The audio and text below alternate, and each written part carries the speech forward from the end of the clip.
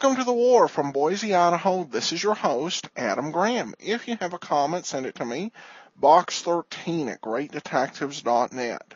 Well, on today's episode of Cavalcade of America, we'll take a look at the service of Paratroopers in this episode from April 26th of 1943.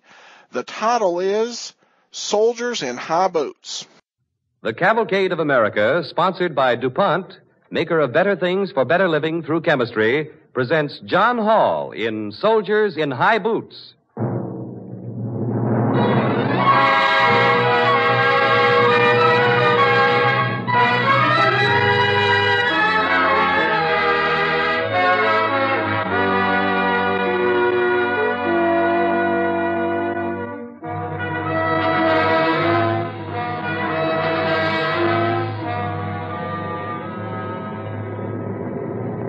Your order is to jump. Hurrah! Hurrah! Hurrah!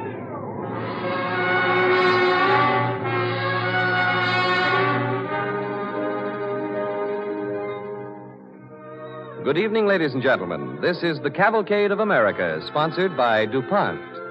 Tonight we present John Hall as the star of a new radio play, Soldiers in High Boots, written by Peter Lyon, especially for Cavalcade. Our play tonight is based on exploits of the Paratroopers, daredevils of the infantry. Later in the program, you will hear Cavalcade's special guest, Captain John T. Berry of the 508th Parachute Infantry, who will speak from Washington.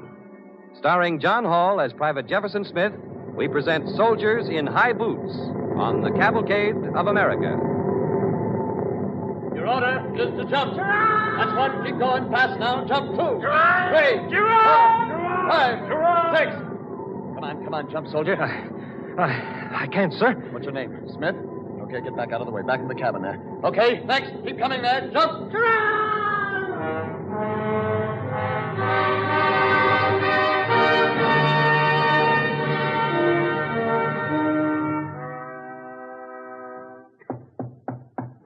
Come in. Yes? Private Smith, sir. Company D. Doctor, there's something I wanted to ask you.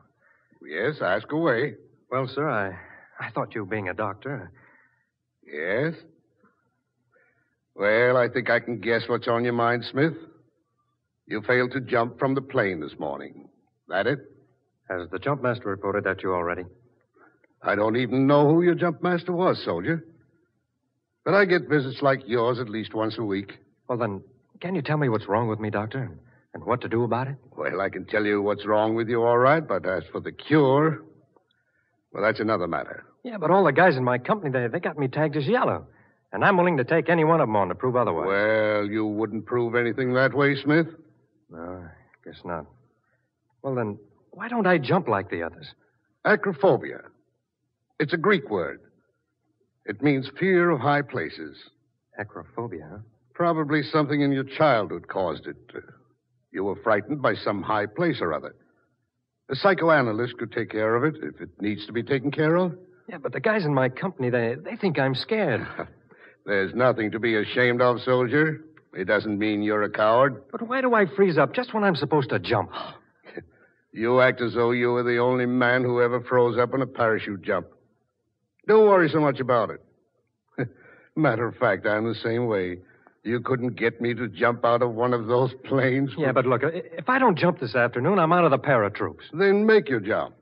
Yell Geronimo the way the other boys do. And don't worry about it. That's the worst thing you can do, worry.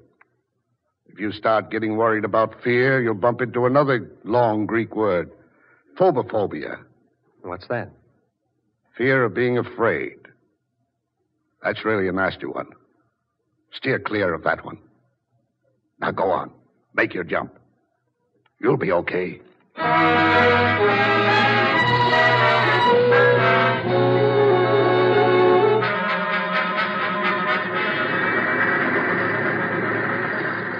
Hey, Farmer, how much longer we got before the afternoon jump? We ought to get started pretty soon, Tex. We're supposed to go up around a quarter after.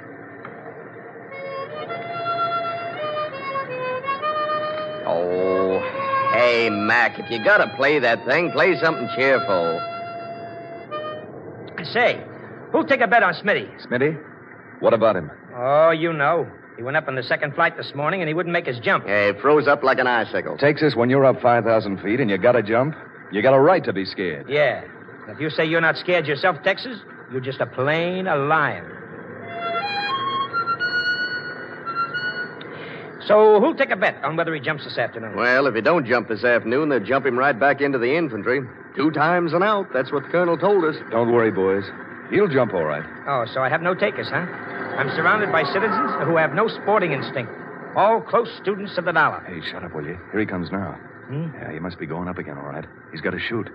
All right, come on, we better hurry. Oh, it's my misfortune to have in my platoon nobody but citizens who figure that anything involving humans is 6 to 5 against. Well, that's us. Free ticket for everybody, all the way up and all the way down again. Well, boys, after this trip, we'll all be paratroopers. I hope.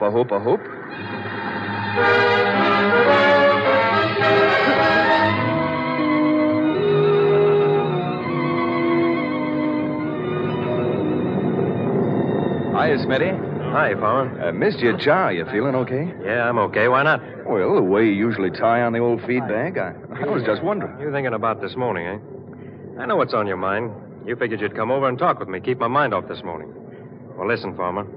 Get back with your pals or start thinking about your farm back in Iowa. I'm okay. Sure, kid, sure. Never mind me, and I don't want to talk. Okay, Smitty, have it your way. I tell you, I do so remember something about a sparrow. It's in the Bible. Oh, it's a funny Oh, I thing. read it. What's funny? Well, on the ground, that big lug is all guts. You get him up here a few thousand feet, and he tries to remember stuff out of the Bible. That's right, that's it. A sparrow falls anywhere in the world, and God knows about it and can put out his hand to keep it from harm. You know, Farmer, I'm not scared to jump. I got it all reasoned out, but I look down. I know. I get sick. I don't get scared, I get sick. Sure, that happens to lots of guys. As soon as I hear the jump master give the order, then I freeze up. Oh, you'll get over that. You get so you like it after a while. All right, you guys. Everybody, stand up. Fix your ripcords to the guy line. Remember the sparrow, Smitty. No talking in the ranks there. Now, when I give the order to jump, I want you guys to start jumping. I want all 18 of you out of this plane inside of 10 seconds. That means no delays from any of you. Any guy who hesitates, I'll pull him right back out of the way. Open exit doors. Farmer, I'm right back here, kid. Okay, jump! Gerard! Keep moving forward, Smitty. Never stop, see? My hands, Farmer. You should see me shaking, kid. 15, 16, 17. Go ahead, soldier. I don't think I can, sir. Go on, Smitty. All right, step back out of the way. No, I'm going. Geronimo!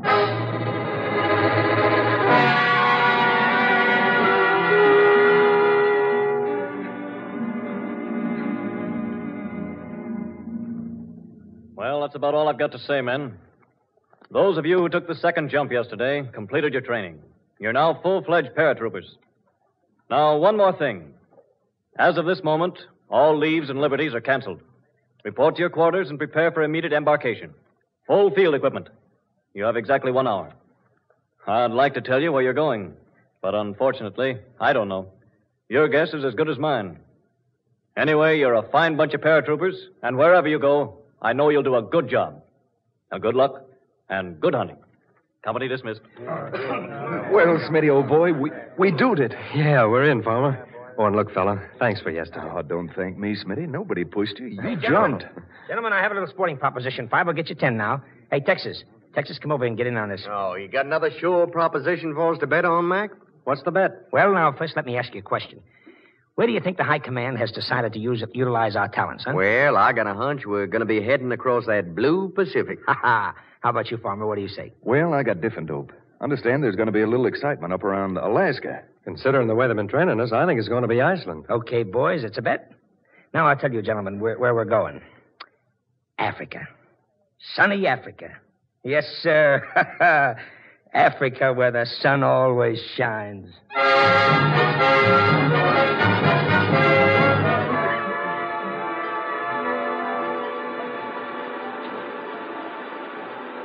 Rain. Is that all it does in England? Rain? Hey, Smitty, you got another cigarette? Sure, here you are, Farmer. Look at that rain. Too wet even to go down to the pub for a beer. Who's got the dice? Now, relax, Texas. I'll bet it's not raining down in Africa anyway. Yeah, Africa. I thought we were heading straight for Africa, Mac. We've been in England 2 months. Oh, bye. I wonder how our old outfit's doing. You know, what I wonder is why we didn't get to go to Africa. Well, they got their reasons why we didn't go south, Farmer. Yeah, such as which? Well, I'd rather not say. What do you mean by that, Texas? Oh, no hard feelings, Smitty, but you're the guy who went chicken on a jump once.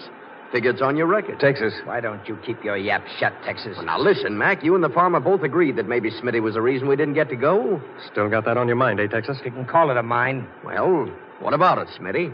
You sure you wouldn't freeze up again? Cut it out, Texas. They aren't keeping all of us here just because of Smitty. You said not all of us, Farmer.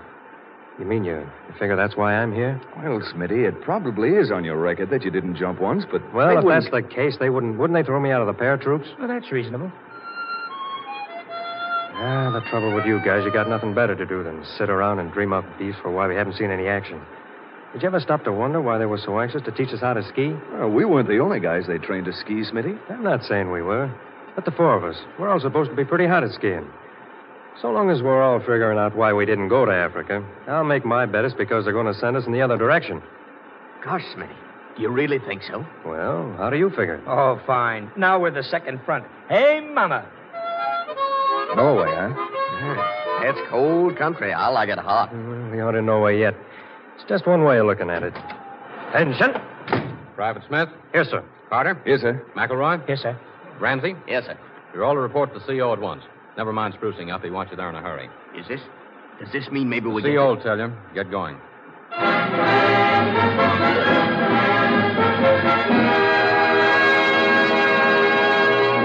At ease, men.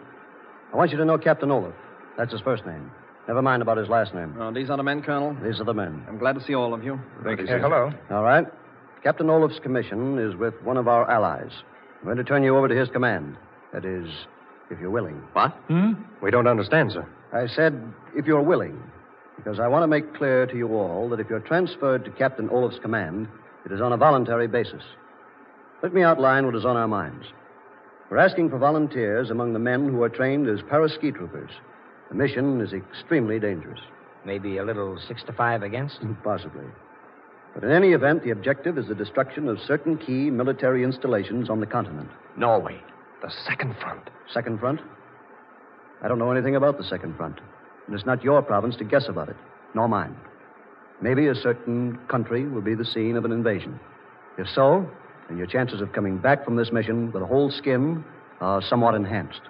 If not, your chances are, well, slim. Either way you look at it, they're not very good. You know enough to make your decision now. You want a little time to decide? Count me in, sir. Yeah, me too, sir. I'm in this, sir. Smith? Huh? Oh, count me in, sir.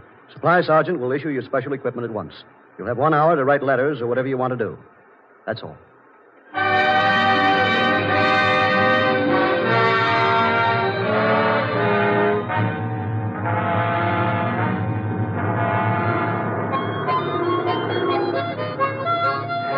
This more like it. Now we're going to do something. This is a good feeling, yeah. When will we be able to see something, Captain? Some land, I mean. Oh, is there much visibility? Should be. We left all the rain down in England. Oh, then we should see some land pretty soon.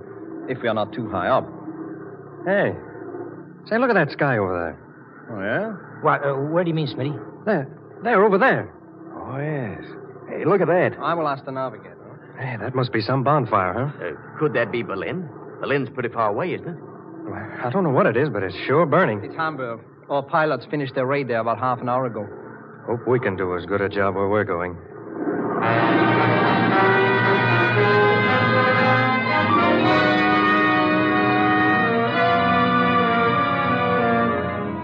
You are listening to John Hall as Smitty in Soldiers in High Boots, a new radio play on the Cavalcade of America, sponsored by DuPont.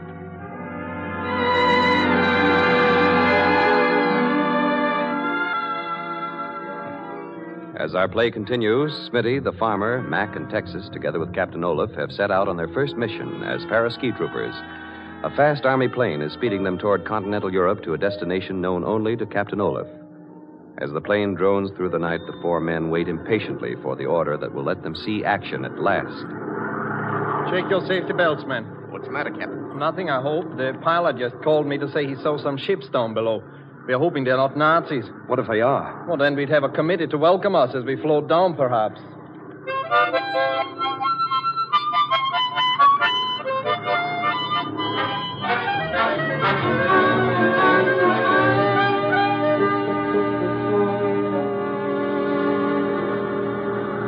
I suppose we ought to be glad we're up in these clouds. Man, I'm glad.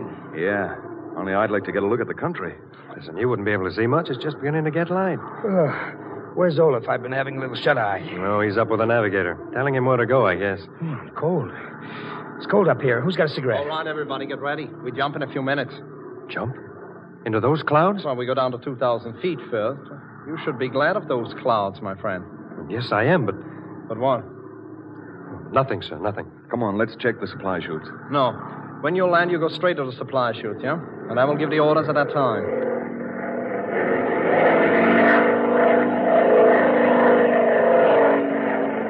Good. You're leveling off. In a second now. You check your chutes? All checked, sir. Already, Captain Olaf. For the 2,000, we don't go any lower. Right, thank you. Not a bit. Good luck. And good hunting. Thanks again. Open exit door. 1, 2, 3, 4 in that order. I shall go last. Your order is to jump. That means you're first, Smitty. Dive away, kid. No, you go first. I'll jump after you. Please, you must hurry. Go ahead, Smitty. My hands. Come after me, Smitty. Gerard! Sorry, Captain. This happened before with Smith. Gerard! Here I go. I'm all right now. Geronimo! Goodbye, Captain Olaf. See you again, Lieutenant, and thanks.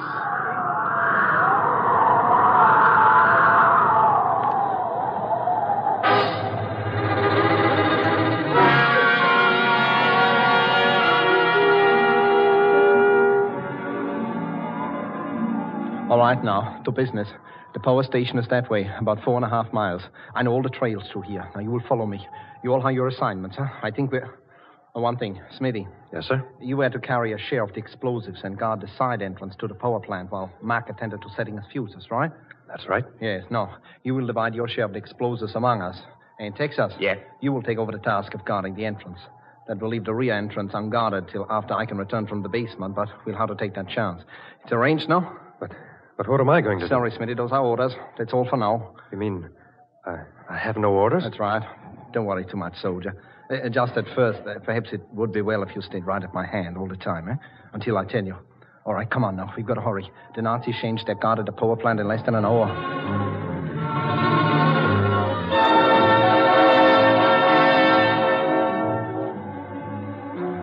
There we are now. Quickly. Fuse number 1. Check. Right. It is set. Fuse number 2. Anything I can do to help, Captain? No, thanks.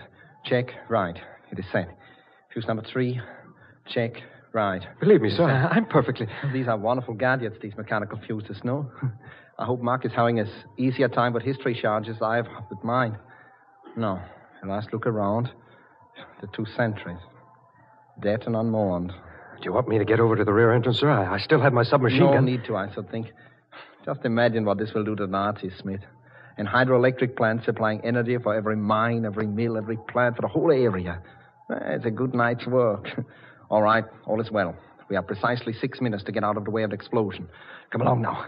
I hope so. You won't think I... Good. There's your friend Texas. Now we pick up Mac and the farmer. Quick, don't. Everything okay by you, Captain? Yes, what was that shot I heard? I don't know. Where are the orders? They were right behind me. There they are. What's the matter? They're running. Mac, he's hurt. Must have missed one of the sentries. Nick Mac in the leg. I'm okay, but we got to get going out of here. I make it 5 minutes till the whole mountainside gets blown apart. Did anybody hear your shot? What about a Nazi sentry? He beat it. Come on, we better do the same.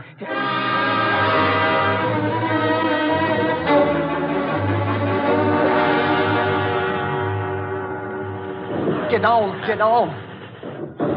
What a dirty shame, and after such a good beginning, too. I think I can see where they've set up the machine gun, sir. How about I try to work around the side and It won't work, Texas. They shoot you before you get 10 steps. Say, where's Smitty? Well, he's right with me. Where is he? Huh? I was hoping I was wrong about that guy. I never saw him at all. We got to get out of here. We must make a move. We can't just sit here behind this escarpment waiting for explosion. Less than 3 minutes to go, sir. Oh, what are those dogs up to now? Well, they're just taking pot shots, I think. No, sir, they're not. They're shooting at... It's Smitty. What? Where? See? He's crawling along down by that big pipe. He's got grenades with him. See him? Oh, there he is. See? Get down, you fool. Get down. Look out, Smitty. Oh, he can't make it. I think he can. He's just got that 10 yards to go in the clear, and then he can really toss that grenade. Oh, Smitty. You'll have to make his break in just a second now. There he goes. Run, Smitty, run! They got him. No, he's not down. Look. He's still got the grenade. 1, 2, 3, throw it! He doesn't dare have him throw it back at him. There. Come on, everybody. Get to him as fast as you can. Come on. All right, duck down your dives. Keep your heads low. I don't like this. Hurry. Yeah. Dead.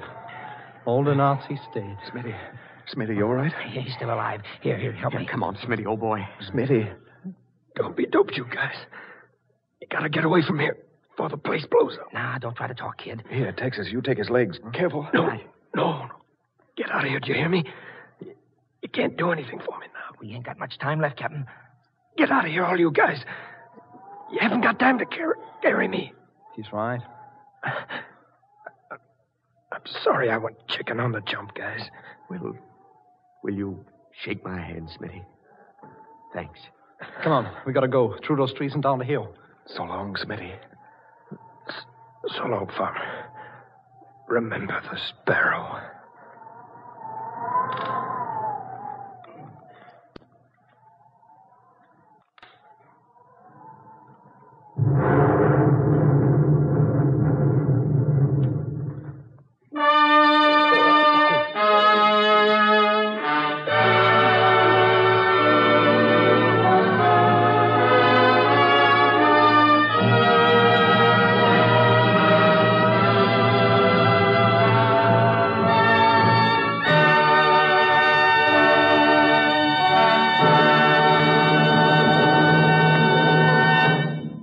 Thank you, John Hall.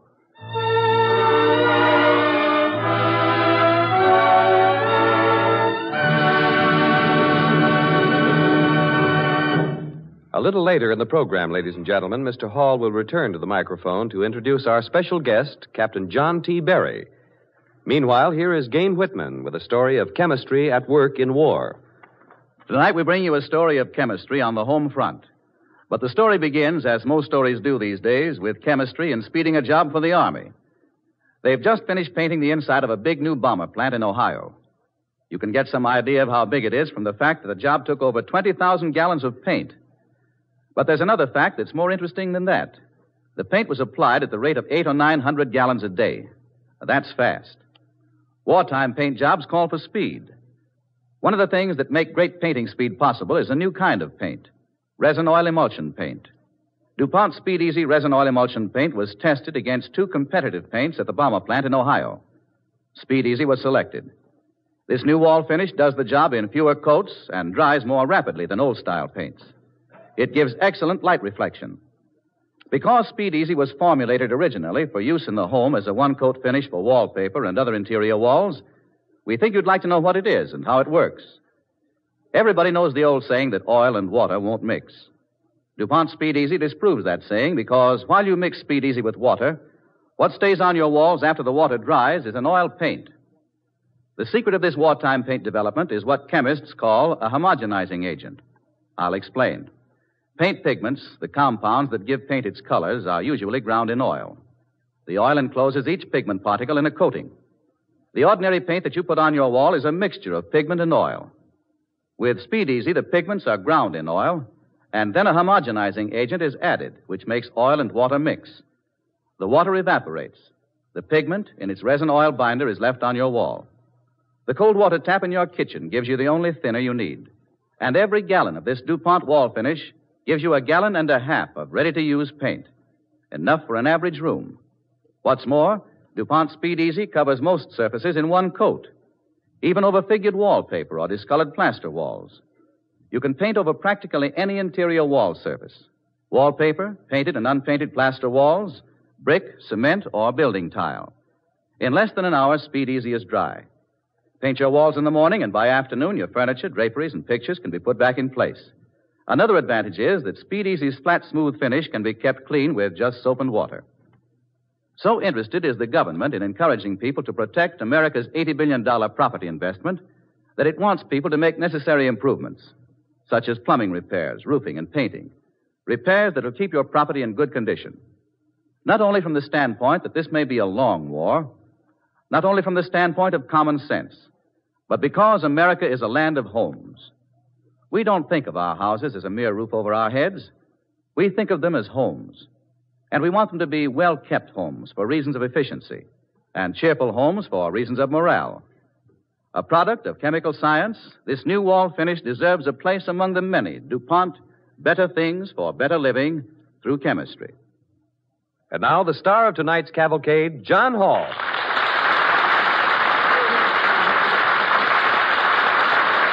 Thank you, ladies and gentlemen.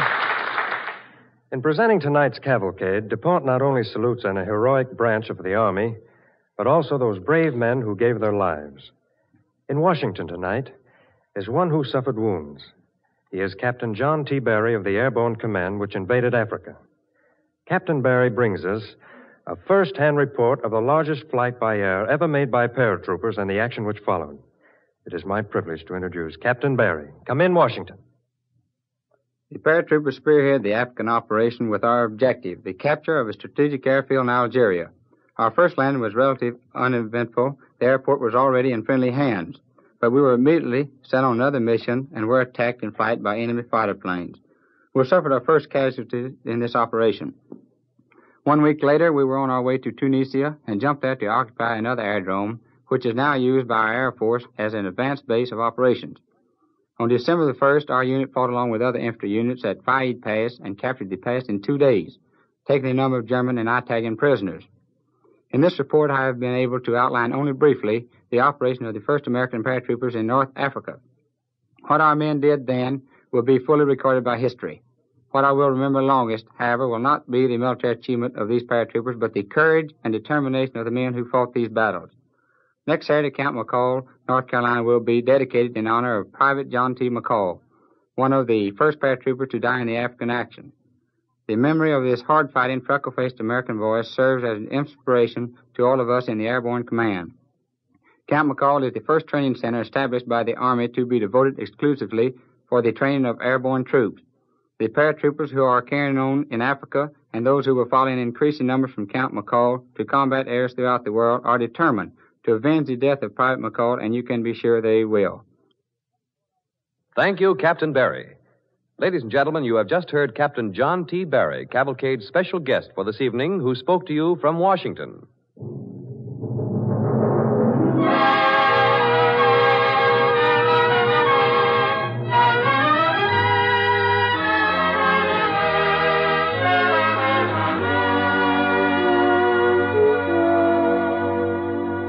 They flew the Atlantic in a bomber. They were attacked in the air and on land, but like real troopers, they carried on, performing day and night for the men of our armed forces. You've read about them in the headlines: Kay Francis, Martha Ray, and Mitzi Mayfair, 3 Hollywood stars who will appear on Cavalcade next week in a salute to the entertainment world, Soldiers in Grease Paint.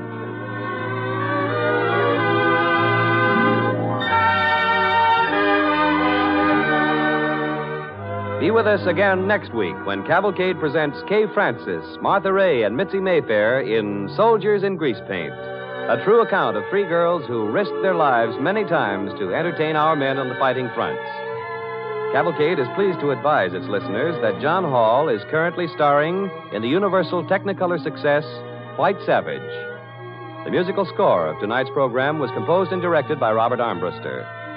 This is John Heaston sending best wishes from Cavalcade's sponsor, the DuPont Company of Wilmington, Delaware. This program came to you from Hollywood and Washington, D.C. This is the National Broadcasting Company.